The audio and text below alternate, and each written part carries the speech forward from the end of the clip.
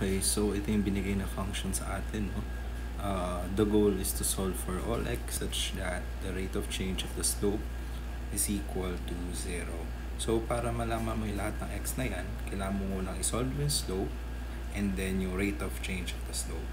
So, paano mo isosolve yung slope ulit? You just get a derivative, y prime equal to, so 4x cubed plus 3x squared minus 6x. So, ito pa lang yung slope, no? And then, to get the rate of change of the slope, you get the second derivative. So, yung y double prime natin is 12x squared plus 6x minus 6. No? And then, kasi we are solving for all x such that itong rate of change na to ay 0, so you need to factor this out.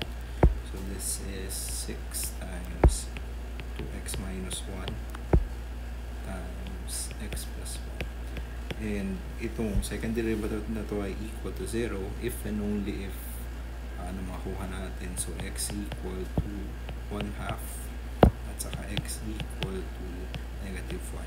Yan pala actually yung first na hinahanap natin. And then yung pinapahanap talaga is yung slope ng tangent line at this x.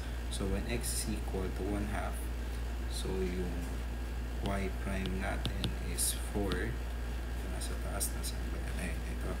So, 4 times 1/2 cubed plus 3 times 1/2 squared minus 6 times 1/2. So, this is equal to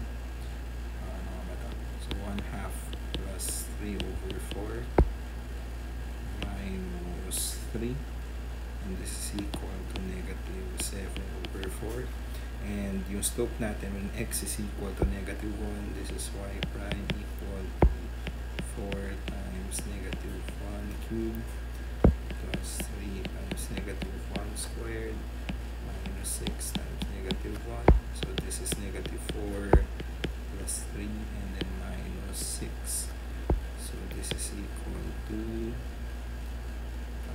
plus 6 pala to. So this is equal to 5.